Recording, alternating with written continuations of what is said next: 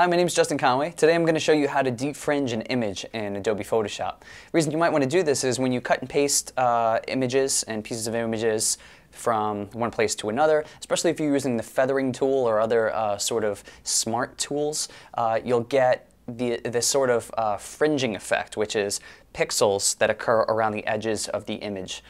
So let's take the one that I have here. Here's a picture of me that I used the lasso tool, the magnetic lasso tool, to crop out, and I pasted it into this this area here.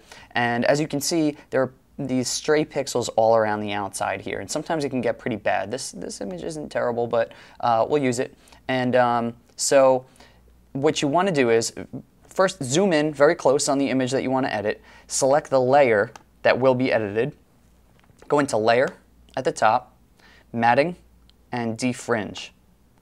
And then let's just start with 1 pixel. You'll have to sort of play with this to see what works for you and how much defringing you're going to need. But let's click OK. And as you can see, it's sort of blended the stray pixels into the background. Let's undo it so that you can see. See, now it's very pixelated, and now it's sort of blended when I redid that. So that's the way to sort of so that's basically how to take the pixels that are sort of stray around the edge, fringed, and defringe in Adobe Photoshop to make your images a little bit less pixelated.